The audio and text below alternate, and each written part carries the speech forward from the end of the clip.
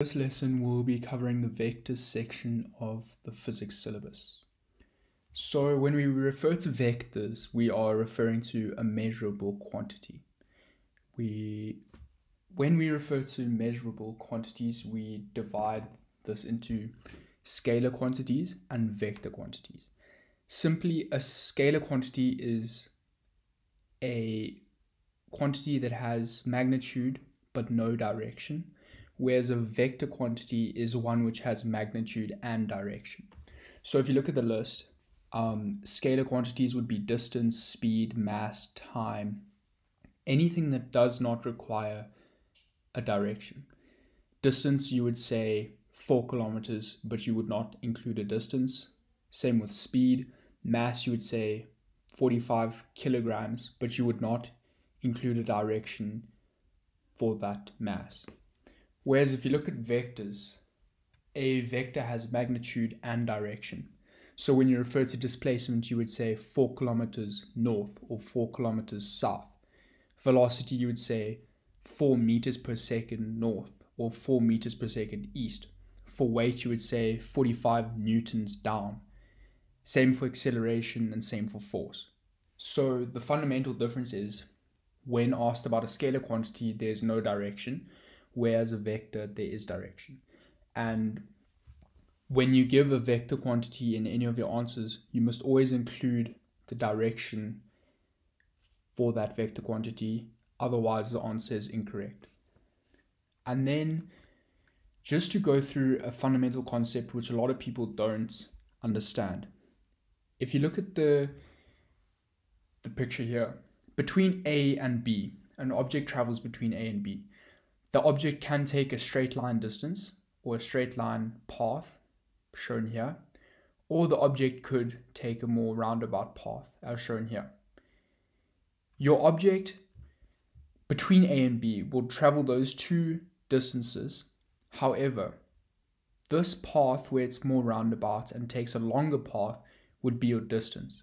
So when you calculate your distance, you would calculate the entire length of this path that the object takes.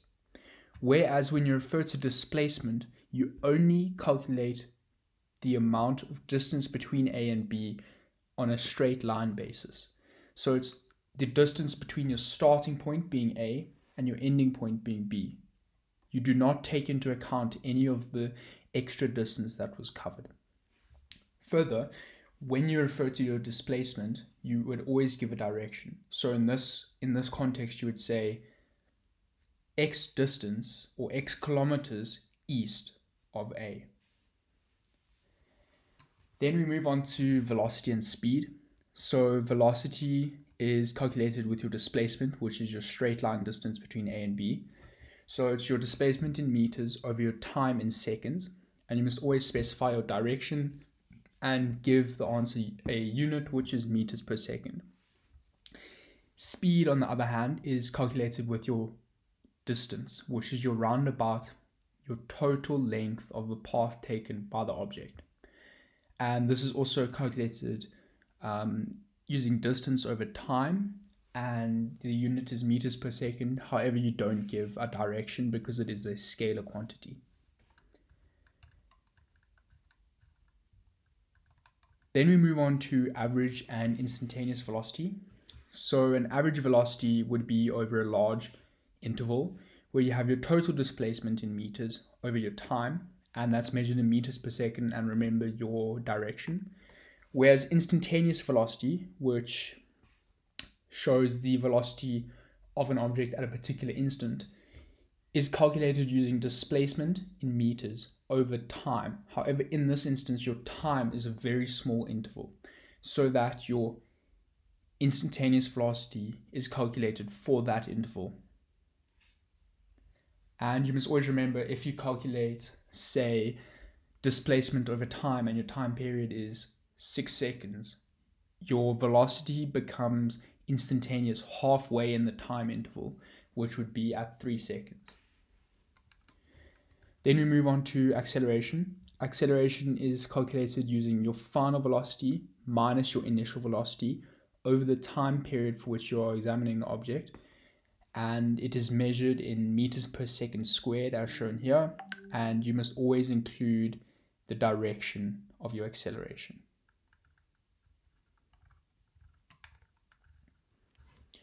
Now, when you're specifically referring to vectors in your physics, you will always have a direction of a vector. The head of the vector refers to the direction of travel of the vector, and tail is obviously the back end of the vector. Firstly, your direction can be measured using a vertical line depicting north, and then you measure with a bearing from the north line. Alternatively, you can use cardinal points as shown here, say 45 degrees east of north or 20 degrees east of south. You may want to use that method to give you a direction of your vectors. It's up to you, and in many examples, some will work, some will be easier. It's honestly up to you in each example to decide how you would like to do that. Then we move on to addition of vectors. So this is when you get an example, say there's an object where a force is applied, one force is applied here and another force is applied. So say, A to B is a force, B to C is a force, and then you would look at your resultant force, which would be AC. So there are a number of methods to work out your resultant force being AC. You can use your head to tail method, where you take your first force being AB, which is represented here, drawn out here, and BC, which is here, which represents BC. So you would take your first vector, connect your second vector's tail to the head of the first vector as shown here, and then you would draw your resultant from the tail of the first vector to the head of the last vector, which would then give you your resultant vector. Some points to remember. If the question says graphically, it means you must use a scale diagram, which means you must use a scale, a chosen scale. You can choose any scale to represent each newton of force, and then draw your vector according to that. And of course, use your angles and your bearing to determine which way your forces are going to be drawn. All vectors must have an arrow head. Label each vector's magnitude and direction. Bearing is always measured clockwise from north, and vectors must always be drawn head to tail. If you look at resultant vectors at right angles, it is a lot easier because you don't necessarily have to draw it out. You can simply, so A would be your first vector, B would be your second vector, and you can use trigonometric ratios and Pythagoras to solve for your resultant vector, as well as the angle. You must always include this angle when giving your resultant vector. Then another thing that becomes very important in physics, in many of the sections of the physics syllabus, is resolving a vector into its components. So a single vector can be split into a number of components, x and y components being your horizontal component, your x component, and your y component being your vertical. So say, as shown in this example, a wind blows on a bearing of 240 degrees. So here's your wind. This would be your wind at 20 meters per second. So we've labeled our vector 240 degrees. We now would like to solve for the x component and the y component. So we know that this is 90 degrees because we know x and y form a 90 degree. We know that this is 90 degrees here, and we know that this angle here minus this angle here will be 240 minus 90, which is 150. Then we know that 180 minus 150 is 30. So we know that theta is 30 degrees. We can then use that in our trigonometric ratios to solve for y, as shown over here, and we can use that to solve for x, as shown here. or in this case we've used Pythagoras, but you could have used any trigonometric ratio, and you solve it into your x and y components, which becomes very useful as you get more and more vectors. Then you can calculate your resultant using your components. So as shown here, calculate the tension in a rope supporting a walker, which is 750 newtons. Rope makes an angle of 20 degrees. So we know there's 750 newtons complete acting down. Now we need to calculate each y component of these two tensions. So we would solve for y as shown over here, and we would come out at your y being, so you solve for y, including your t for tension. Two of them are the two tensions are the same, so you would do a simultaneous, and you would come out with your tension being 1096 newtons for each rope. Then we look at equilibrium, which becomes important when we are given an object in equilibrium. The sum of your vectors up equals your sum of your vectors down, and the sum of the vectors left equal the sum of the vectors right. This happens when an object is at rest or moving at a constant velocity, i.e. there's no acceleration or there's constant acceleration. So calculating resultant force with components. So as shown here, you have a number of forces acting on an object. You resolve each force. So here's the 6 Newton, here's the 8 Newton force, and we know that the 5 Newton only acts down, so there's no need to calculate the components because you only have a y component and no x component. So you solve it into your components, and we've got a y and an x for the 6 Newton and an x and a y for the 8 Newton.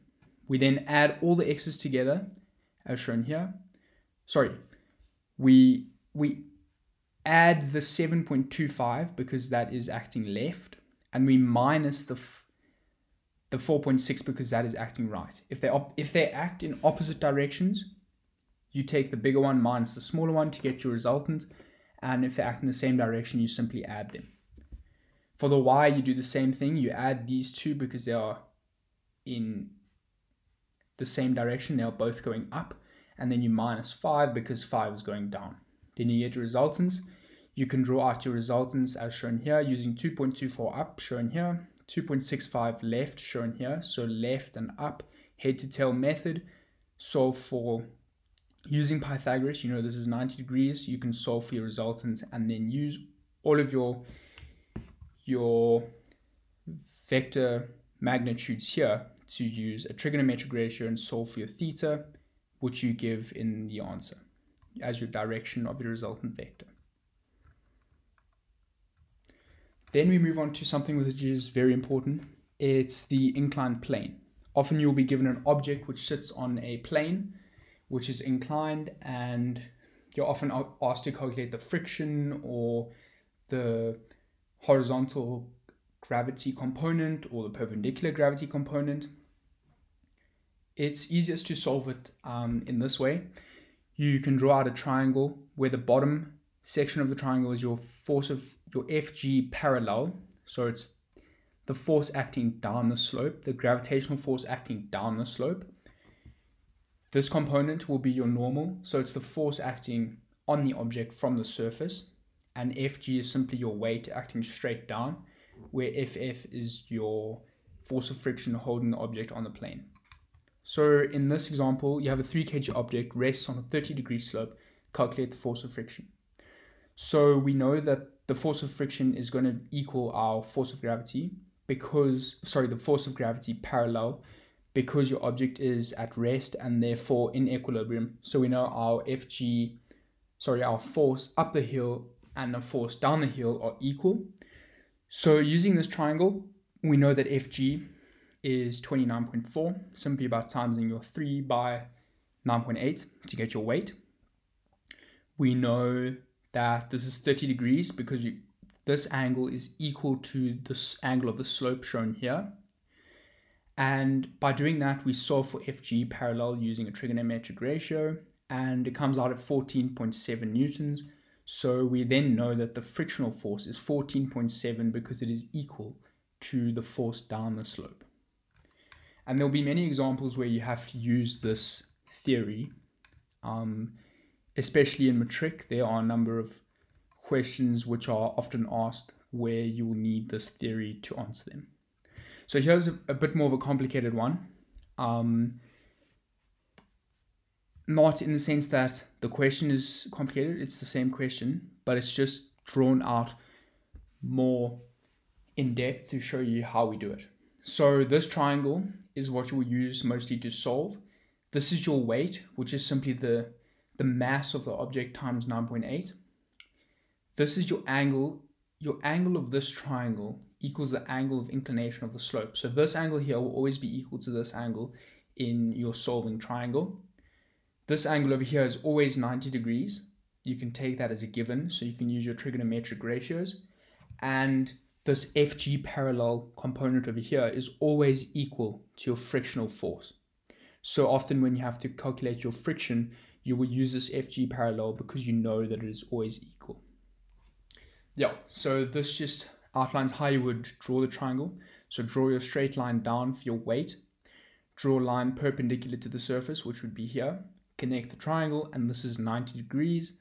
Same angle as your angle of inclination, and FG parallel is always equal to friction.